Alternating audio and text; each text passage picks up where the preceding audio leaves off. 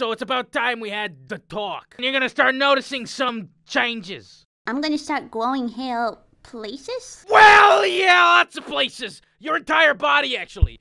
You're gonna turn into this gigantic 8-foot-tall wolf monster. What? You're a late bloomer, actually. When are we gonna see you bring a girl home to murder her? I think it's happening! Make Daddy proud!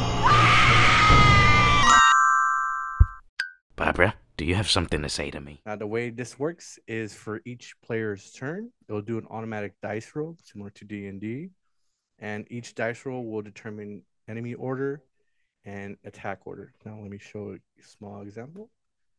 Player 1's turn. I'm going to attack the water enemy, and I'll do a Vine Whip. And I did an immense amount of damage. Similar to like in Pokemon, I put in resistances and weaknesses. You can easily give up. Anyone can give up at a point in their life. But we fight for what we love. Or else, what would we live for? Well, for you, humans.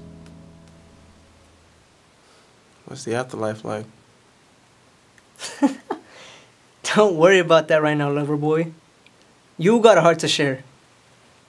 One last time.